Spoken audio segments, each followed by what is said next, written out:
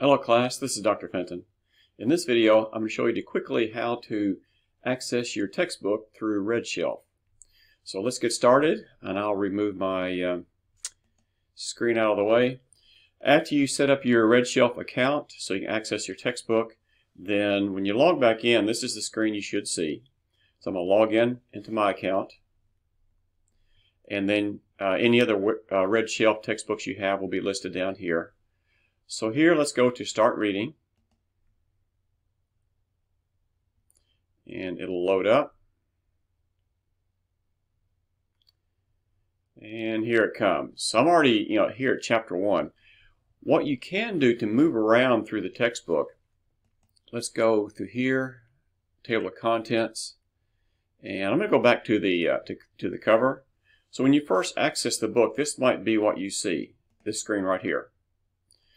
Alright, so from here, you can either go from page to page as you are turning the pages in the hardbound textbook. And this will take a while to get through all the front material. So go to the contents over here, Table of Contents.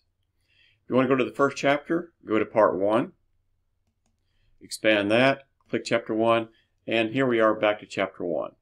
So from this point, you can get rid of this, get the full screen.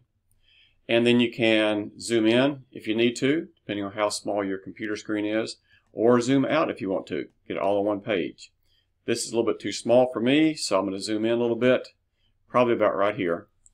So from this point on, you can scroll down on each page, go page to page, and read everything. So that should be about it. Now, one thing I've noticed is, let's say you want to highlight something.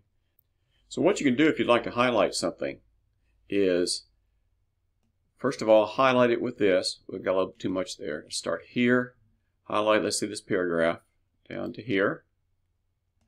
And then your highlight button should appear. So if you highlight it in yellow, just click, and there it is.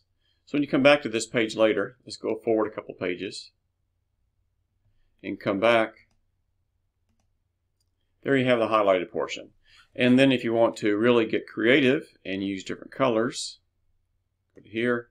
You can use green if you want to for this one. And if you want to get rid of highlights, come back to here, click, delete, and the highlight is gone. So that's about it. Just go like you were turning the pages, page to page here. And that's all there is to it. So good luck with your studies.